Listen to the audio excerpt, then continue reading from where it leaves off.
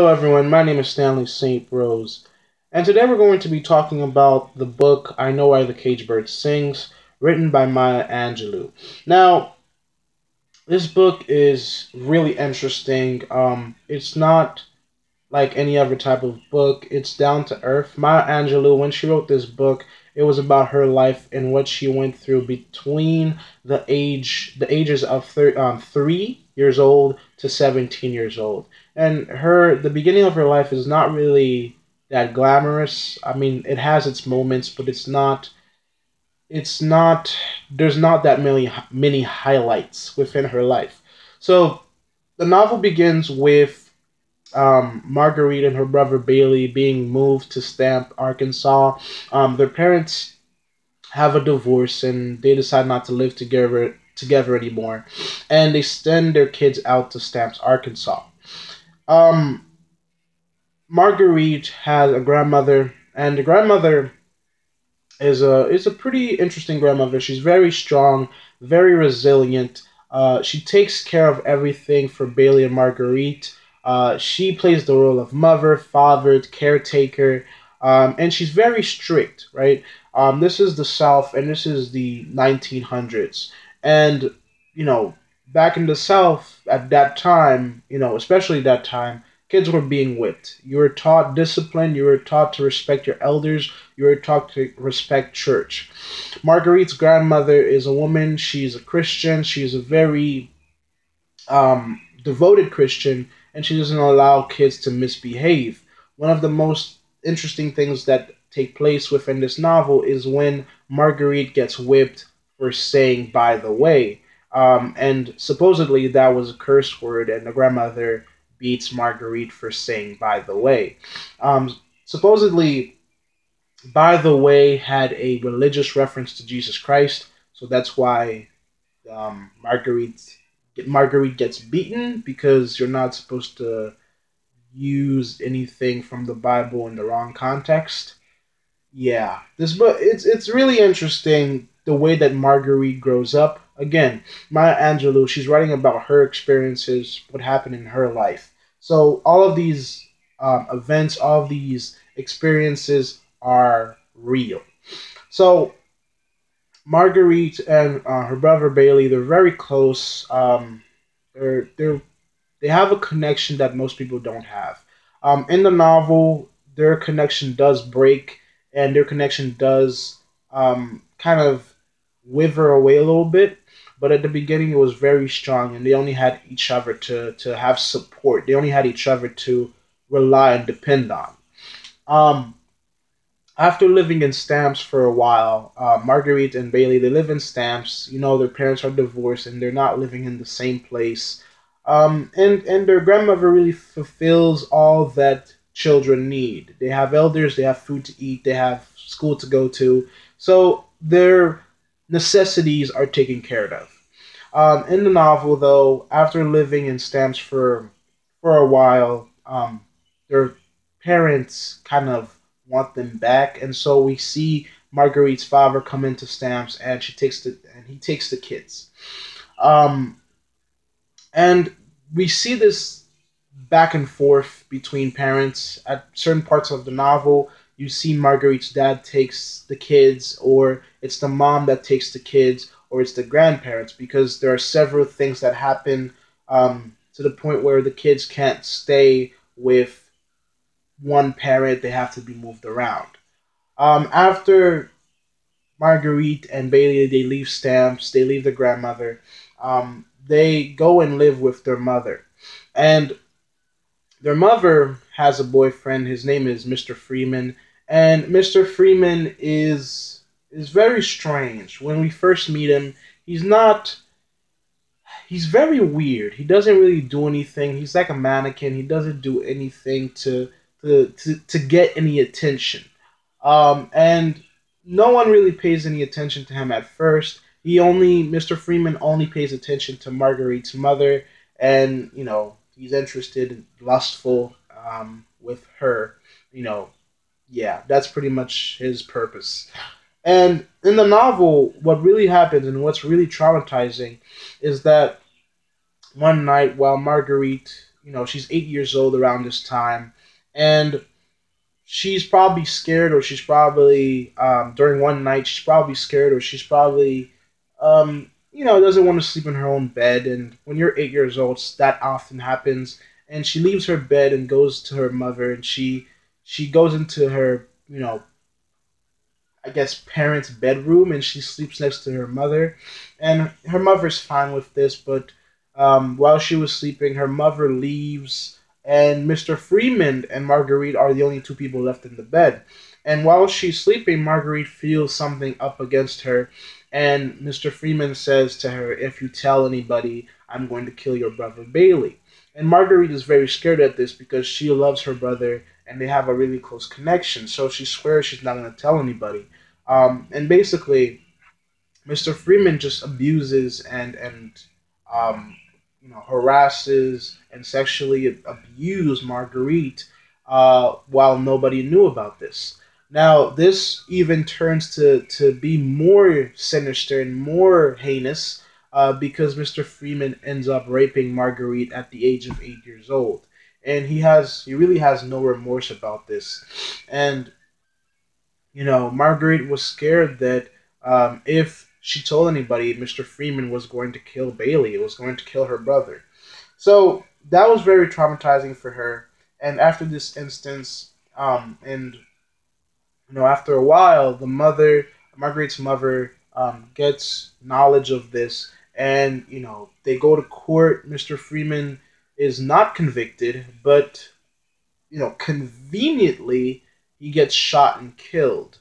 And after this, we see Marguerite and Bailey. They move back to Stamps, Arkansas, and I guess the mother gets her life together. It's very messy the way that Marguerite's life turns out, or at least the beginning of it. When you get raped at 8 years old, it's just not. It's traumatizing, and it really changes who you are. And your parents are split up.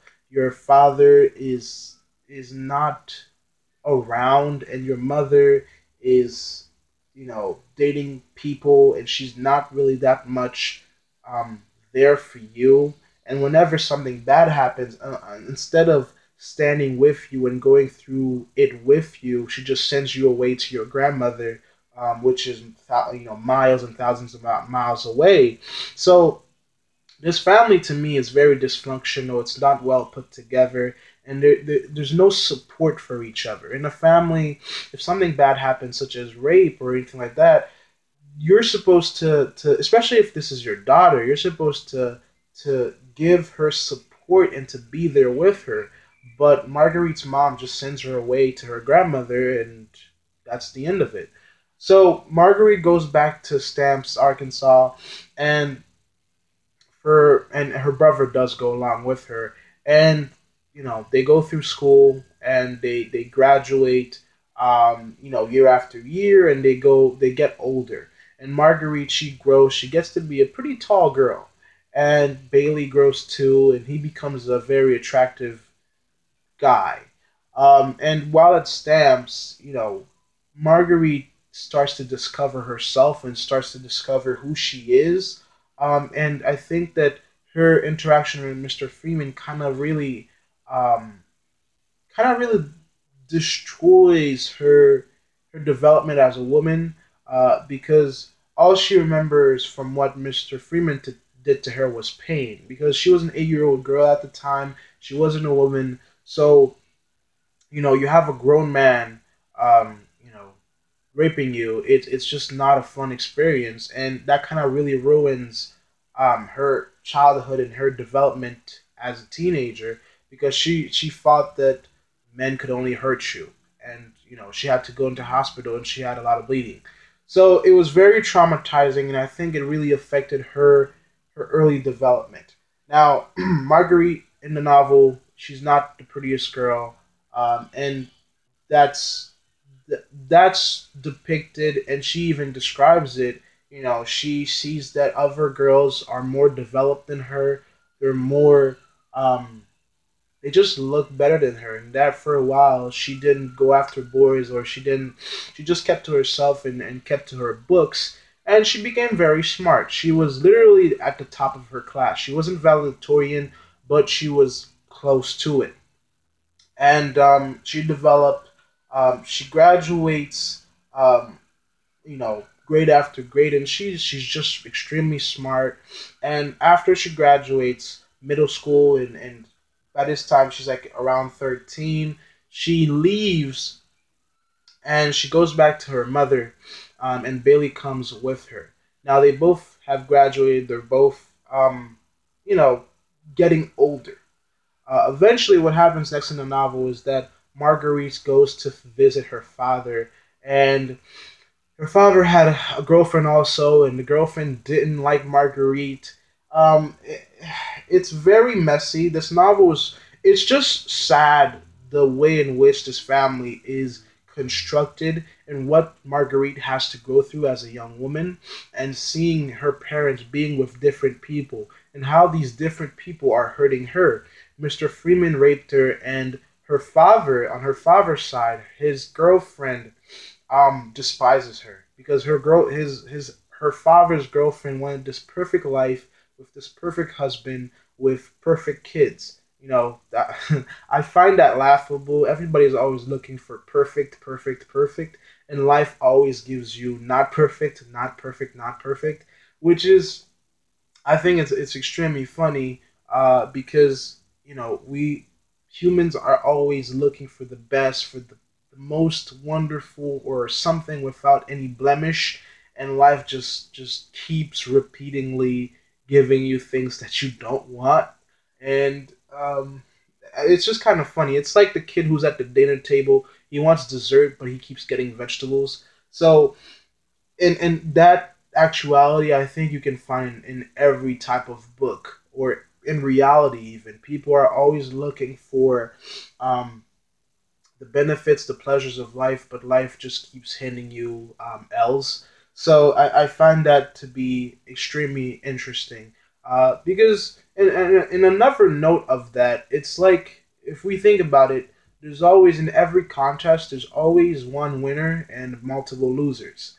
So there's bound to be more failures than wins. So this woman of this girlfriend of Marguerite's father, she wanted everything to be perfect, everything in her house to be perfect. She wanted that picture frame family, but she doesn't get it. And what she gets is this daughter of her husband who is massively taller than her, and like, she's dwarfed by Marguerite, because at this time Marguerite's around 13 to 14, 15, and she's already extremely tall. So Marguerite spends time with her father. They go down into Mexico, and her father gets drunk. She ends up driving a car down a hill when she didn't know how to drive. She ends up spending a month sleeping in the car lot. Her life, Marguerite's life, is very interesting in this book. It's just, there's so many things that happen and so much development. And Marguerite was never like any other kid. Kids her age in the US, you're thinking about school and high school and prom and things like that. But she's going on these adventures, and her family's so disoriented, and she's having so many experiences. There's good and bad, there's horrible and worse, but she's navigating herself through it. After spending a month in Mexico, her father just really irresponsible. She gets back to her mother and her brother, and she graduates high school. Now, before she graduates high school, one of the most interesting things that happened were the most I wouldn't say interesting. Let me take that back. I wouldn't say interesting, but the most, I don't know how to describe this, but what happens is Marguerite, she's around the age of 16 and 17 by the end of the book, and she's discovering herself as a woman. But she thinks she has a problem because of what happened with Mr. Freeman. She thinks that she doesn't know what she wants. She knows that she's supposed to have a husband or to be with a man, but she doesn't know exactly. So her body is growing, but she doesn't understand what's going on. She thought.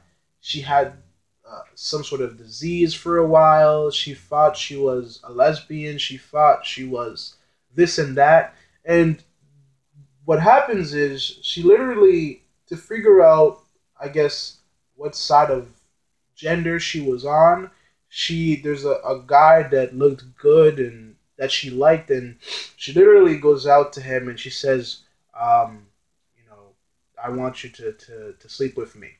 And yeah, he's like, yeah, that's no problem. I'll do that. And then she gets pregnant. Um, and then she literally tells nobody of this pregnancy.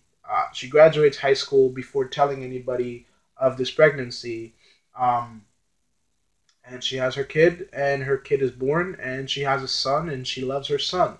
And the novel kind of ends around there. So this novel is very interesting. It has a lot of parts to it.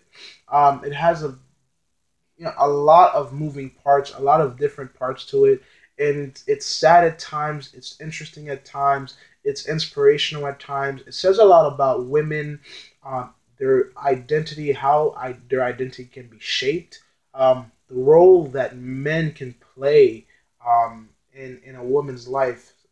For Marguerite, sometimes men played a role of dictator. Sometimes men played a role of power. Sometimes men play a role of just horrific. Um, it's really different from other novels. You're not getting that perfect happy ending, but it's down to earth story, and it's a real story that shows you what this woman went through just in the first 17 years of her life.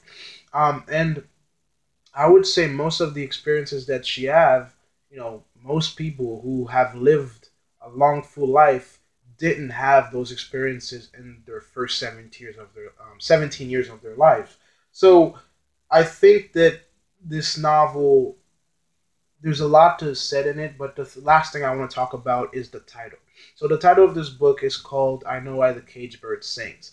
In this novel, we talk a lot about freedom. We talk a lot about power, and when we think about a caged bird, a bird is a creature that was created or born to fly. It was a creature that is that exists to literally be a king or ruler or queen of the sky. So birds are not really meant to be in cages.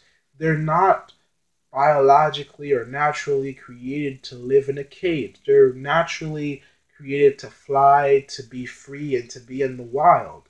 You know, birds by their nature, they know how to fly.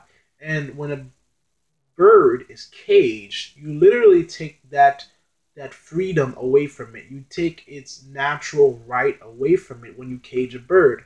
And so this novel, or to me, I kind of see Marguerite saying, "I know why the caged bird sings," because for the most part of her life, she was controlled by her elders, by men, by race, by the color of her skin, by things that she could not control.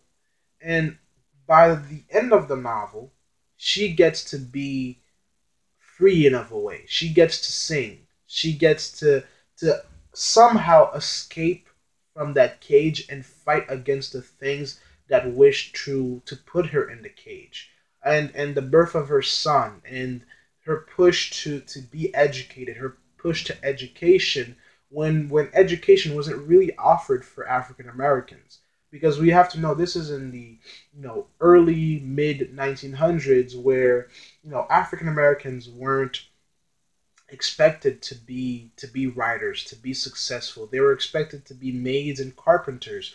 And so she pushed back against the cage. She pushed back against oppression and racism and the things that wish to keep her down. So I know why the caged bird sings. I think it's a perfect title for this book, and I think it says a lot about the external forces that tried to oppress or to literally bury Marguerite. So really interesting novel. I think it says a lot about African American women. You often get novel is about African American men, but in Marguerite's life, you kind of get this one woman who is fighting against um, passivity, who's fighting against the world that is constantly trying to keep her down.